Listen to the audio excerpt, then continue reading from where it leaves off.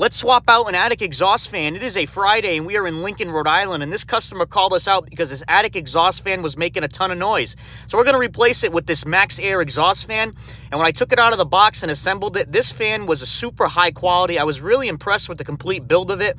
And what also I like to do is I like to order these rubber bushings for them as well, because that actually takes all the vibration out of these fans. And basically when we actually went to do a test cycle on it, you could not even hear the fan running from the first floor. This thing was super quiet, and it's just a great setup, and this is the way I like to do it. And I gave you guys the part number there in case you want to order them for your setup.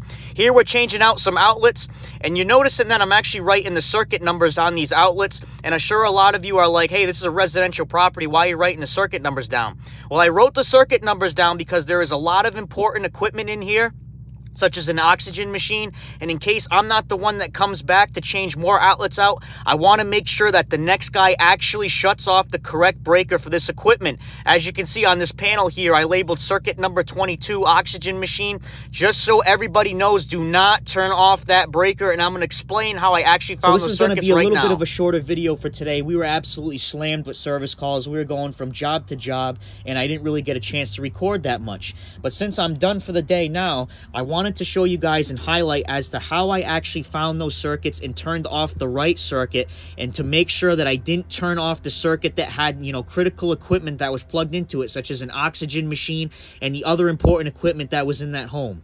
So this Klein circuit tracer, this is a fantastic tool, and it works, you know, about 90% of the time to find the right circuit. The problem is I do not trust this tool in a critical situation, such as equipment that's plugged in there, such as an oxygen machine. Because if this tool does not find the right circuit breaker and it gives me the wrong breaker and I turn it off, I am in a very bad situation. So I do not trust this tool. This goes away. But this simple setup here is how I actually find the correct circuit breaker. And you might be asking yourself, well, how did you do that? What I did was I have a 15 amp corded drill here. So what I did was I took the drill, I plugged it into the outlet that I wanted to turn off. I then went into the basement with my amp clamp, and I put the amp clamp on each breaker until I found the spike in the amperage. So then after I did that, I noticed that, you know, the amperage spiked up all the way up to like 7 amps or something. And then once I released the trigger, it went down. I then plugged this drill into the outlet that was powering the oxygen machine.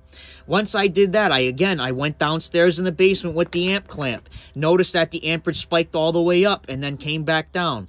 I know that that circuit number 22 is the circuit breaker that I cannot turn off. It is powering the oxygen machine, and we cannot turn that breaker off. But the other ones we can, because now we have identified that that is the breaker.